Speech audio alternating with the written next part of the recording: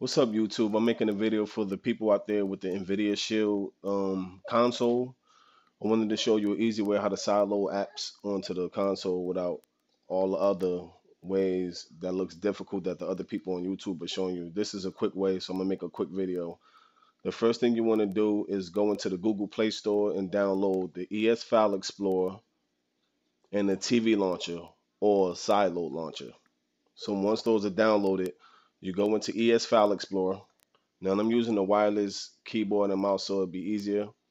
Once you open ES File Explorer, you're going to open up favorites. Scroll down till you see Google, click on Google.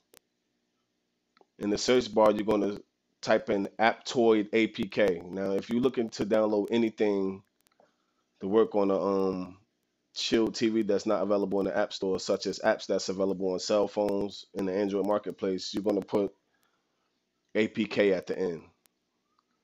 So you're going to download the Aptoid APK. Once you download that app, you're going to install it.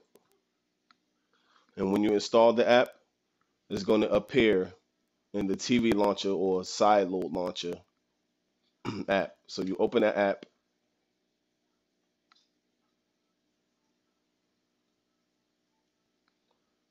And then all the apps you downloaded from Aptoid, or most of the apps I downloaded from Aptoid, will appear here.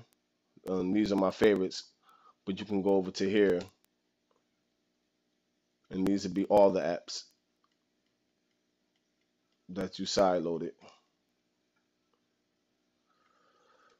Okay, so once you download the Aptoid and install it, you can launch the app, and this will be where you download all your apps, so you don't have to search for APKs anymore. You know, all the Android apps and everything that you can use on your Nvidia Shield console. All right, make sure you rate this video, subscribe, and comment in the comment section if you have any other questions or want me to demonstrate anything. And thanks for watching.